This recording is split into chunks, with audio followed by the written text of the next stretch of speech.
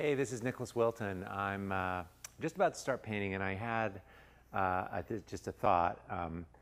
Just wanted to talk about these paper towels. I'm so used to seeing these in the studio. These paper towels are what I use exclusively. I use these in my workshops, and I use them in the studio. They're really the best quality. This is the brand. It's Scott Shop Towels. I use them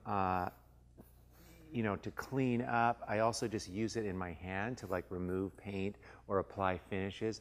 What's great about them is they don't deteriorate, so you can put this finish on the painting. It doesn't get all bits of cloth or bits of cotton and paper in your in the finish. And so, I polish paintings with these. I, wipe the painting down with these. I clean my brushes. I wipe my palette.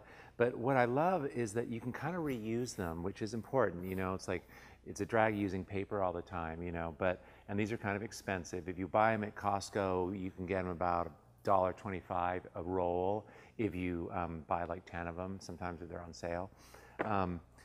But what I like is I have this garbage can that I work, and you can see all these paper towels here.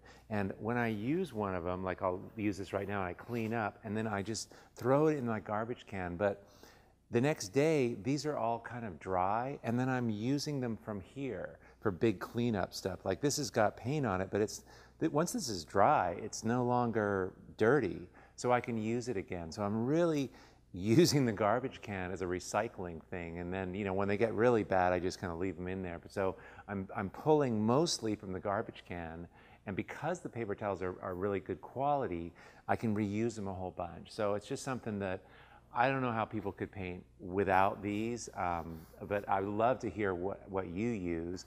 When I try and use regular paper towels, it drives me crazy because they're so thin and they deteriorate and everything. So anyway, I'd love to know what, from your experience, what works for you, but this is what works for me. Okay, awesome.